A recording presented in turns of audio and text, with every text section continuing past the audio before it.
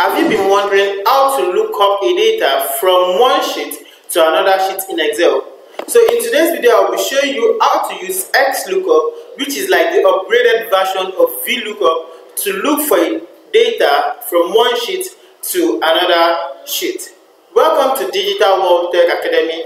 My name is Akim Abiodun, and in today's video, I'll be showing you how to work with Xlookup in Excel. So on my screen, I have a data set right here which contains 4 different sheets. Right, I have in customer sheet, I have the customer ID, the full name, the gender, the city, and the country.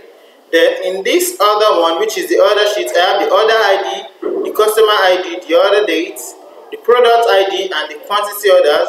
I have the product which contains the selling price and the cost price, and I have the phone number. But if you check this other sheet, you'll notice that we don't have the customer's information apart from this customer ID. So which means if I need the customer name of this 10,127, which is 10127, I'll have to copy the number, then find it right here, which is kind of very, very stressful. So with Xlookup, I can generate any of these columns, maybe full name, gender, city, or country.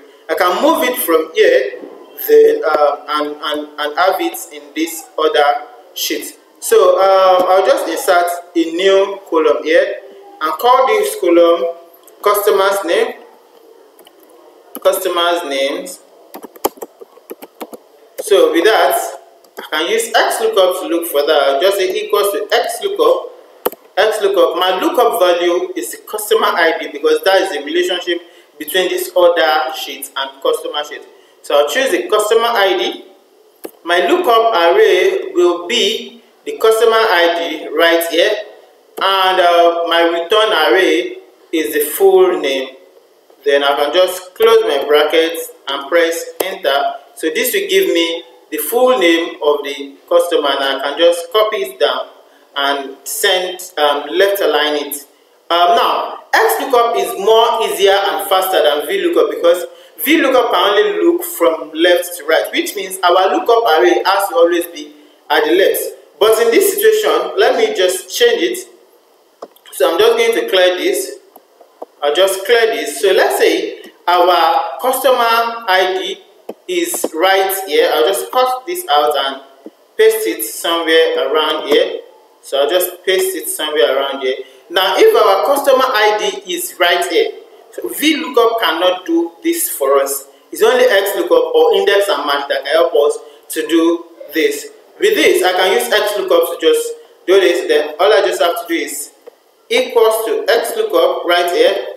Our lookup value is the customer ID.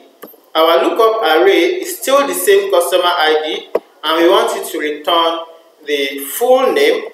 I can just close my brackets and press enter. Then right here, I'll just copy it down.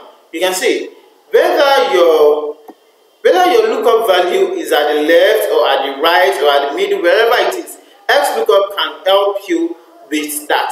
So you don't have to use VLOOKUP again. And thank you for watching this video.